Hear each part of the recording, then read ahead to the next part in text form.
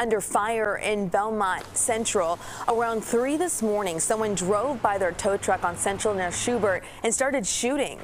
One man was hit and is in critical condition at Illinois Masonic.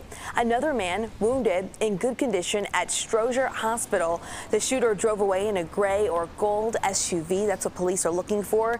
And also, police tell us the shooting does not appear to be related to the work the tow truck drivers were doing at that crash scene. Of course, that investigation ongoing.